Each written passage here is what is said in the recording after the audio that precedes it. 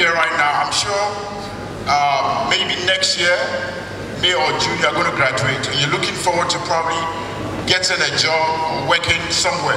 But the bottom line is, there are people who graduated last year, they are still at home. Some of them are not getting jobs. The basic principle is demand and supply. That's what is going on right now. People have needs, you need to supply it. So you need to be very innovative, you need to be smart. These days, it's not really, academics is good. I mean, I'm also a graduate, but the point is you have to always be innovative, think on the spot. It's about time and season. People need stuff, you give it to them, you excel, you move on. But if you want to go by the books, it's not really working that way now. You have to be up on your ground, you have to hustle hard, because people out there are not smiling. You have to be hungry. Whoever makes it in life right now is those who are really hungry for success. Even if they have to step on your head, push you aside, it's like the Machiavelli principle. Nobody is giving a hoot to anyone. I came into the movie industry, it was tough. As I rightly said, you don't need validation from anyone. They didn't really accept me. I had to fight my way through to become the Prince Abebrese that is standing before you. So that is some of the experiences you are going to encounter when you leave the shores of KUNST and you are out there looking for jobs, or probably you think you have connects and people give you a job. It's okay, but it's better for you to be your own CEO, where you make decisions by yourself, where you are the boss and you don't have to depend on anyone, or you don't have to do anything for favors and stuff, because you know your strength, and you know, let's say you live in a particular locality and you know the needs of the locality. You know what they need there. If you are smart, you supply what they need. It could be water, it could be good road, it could be school, it could be restaurant, it could be anything. That is how the world is rationalizing right now. Secondly, I'm going to talk about relationships. You see, the reason why most people don't really achieve their dreams or make it to where they're destined to be is the kind of relationships they keep.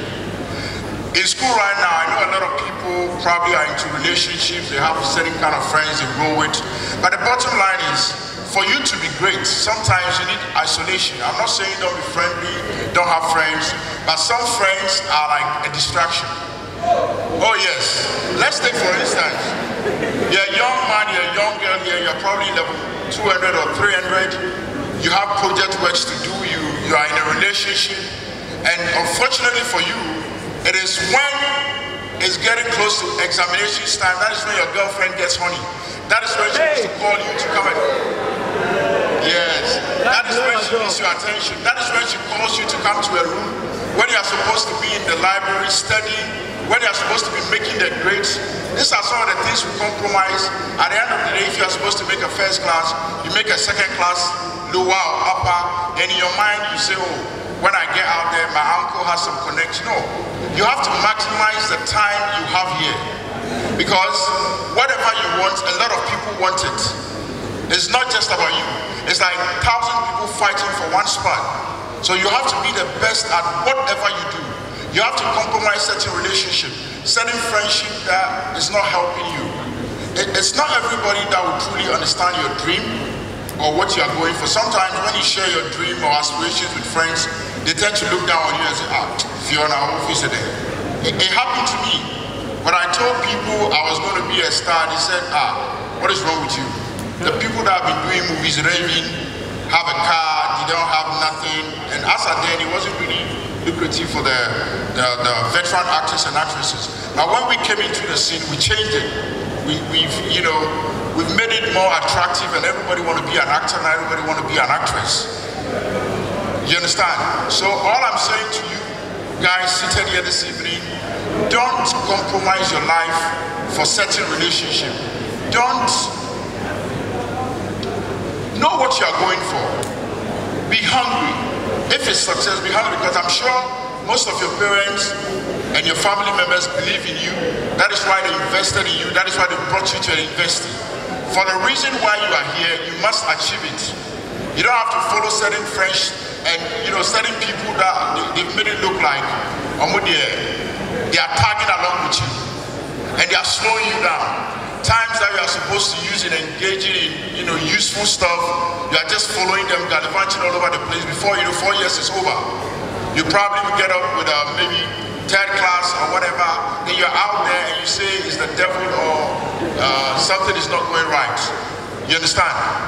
Also, believe in yourself and know that there are going to be impediments, there are going to be struggles, things are not going to go the way you plan. But if you believe in yourself and you believe who you are, obviously whatever you do, there will be obstacles, there will be disappointment, there will be rejection. Even people that you hold in high esteem, people that you look forward to, they will disappoint you. But as they say, there's hope of a tree. If it be cut down by the scent of water, it will sprout again. Always get up when you fall.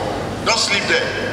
Get up when you fall. And wherever you find yourself, dare to be different. We are all different in our ways. It's good to be inspired by people. It's good to emulate certain qualities from people. But be yourself. There's greatness in you. There's something in you that any other person doesn't have. And it takes you, the individual, to find out what it is. And it is that thing that is going to make you achieve whatever is destined for you.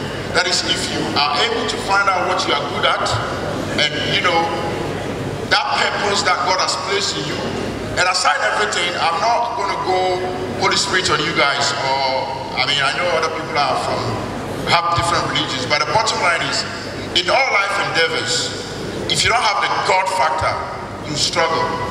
Because you need people to buy what you sell. You need people to appreciate you for who you are. You need people to accept you. There are a lot of actors in Ghana, there are a lot of producers, musicians. If you don't have acceptance, you struggle. And that is where prayer comes to bear. You need to pray for acceptance, for favor, where you meet people and whatever you are doing, they'll fall in love with you and they will help you and they will push you to become whoever you are destined to be. So you need favor, you need to pray for favor, you need to pray for acceptance, and then also touch lives. You don't need to have 100 million to affect a life. No. Even around your friends, if somebody is in need of something, be that, how do I put it? Be that leader. And it's about time the youth of Ghana get involved in decision making in this country. We live in a country whereby, I'm not trying to throw any shade, but it looks like most of the decision that is made for we the youth and people like you that are coming up are made by older people. Older people that are going to probably go to heaven or wherever very soon. And if they make such decisions for you, at the end of the day, we are the future of tomorrow. So they are making such decisions based on how they think and how they see life. But we are the upcoming ones. We are more innovative, we are more vibrant, so we need to get involved in decision making. If something is going on in this country and it's not right, we need the youth to voice out. Don't be afraid. You need to voice out. We need to collectively put the nation on a run. We need to be part of decision making, because at the end of the day, if they make decision for us, whichever way we are going to live in it. So I'm encouraging all of you, I'm urging all of you, as you are students, you are the future leaders, always make a conscious effort to know what is going on in the country, contribute, give your quota. And the guy has been signaling me that it's time, right? Okay, so in a nutshell, all I'm going to say is, have a big dream, have a very big dream. Believe in yourself, don't let anybody talk you down, don't condescend for anything, always hold your head high, and whatever it is that you want to do, you achieve it. Because I standing here, I'm a typical example. Nobody gave me a dog chance, but I kept fighting, and I'm still fighting. So at the end of the day, that is life. Thank you guys. Always allowed me to ask my questions, even if she didn't have the answers. So I remember when the TV was off, I would watch the television and think, how are people inside of it? It baffled me. So I knew that for whatever reason, I don't know how, but I wanted to be inside that TV. Now it may sound silly, but what I didn't realize at the time was there's something called purpose. Everybody repeat, purpose. Purpose. Repeat for me again, purpose. Are we slanging?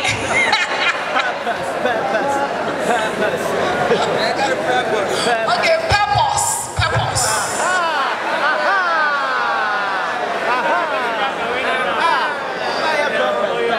So, in terms of, at the time, for me, my purpose was I had to enter that TV. And I remember asking one of the aunties, I don't remember who it was one day, and I asked them, said, how do people in the TV speak? How do they come alive? And bear in mind, this was in the 80s in Kumasi. The auntie said to me that, oh, they're very little people. And when you turn on the TV, they speak for you and they talk for you. And then when you turn it off, they go to sleep. I was 6. I believed it. And it probably stuck in my mind until one day I was walking past a TV repair shop where that very big bag had been taken off. And of course, me being the inquisitive child I went to look inside the TV. And what did I see? I saw wires, I saw that big frying pan thing, and whatever else it was. Just to tell you a little bit about that, from my inquisitiveness as a child of wanting to get into TV, it always led me on my path to where I am now. I don't have very much time, so I'll just jump through. So right from there, at the age of 9, my family moved. What you want to go into? They're future doctors, lawyers, you know, leaders. Hey, who knows, the future president, vice president, I don't know. But what is your purpose that drives you? What leads you? What may seem so silly that nobody understands, but you're on a quest to discover, even if everybody says it doesn't make any sense. For me, it took looking at a TV to know that how do I enter inside. And we're in 2019 now, and I started my career in 1997 as a teenager. So it makes me 22 years in the media and TV industry.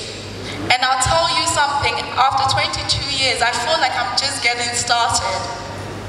Because the evolution of my career is, I wish I had more time. I can tell you more about the pressures from trying to be a Ghanaian girl in the UK, trying to cultivate a career with a name like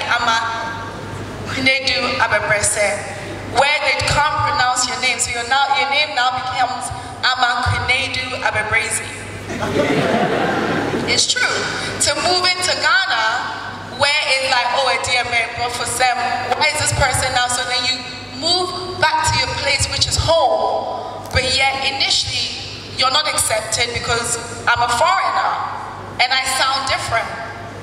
So whereas people are doing Lafa, you are penalized for sounding a certain way. To tell you all this is that it's never easy.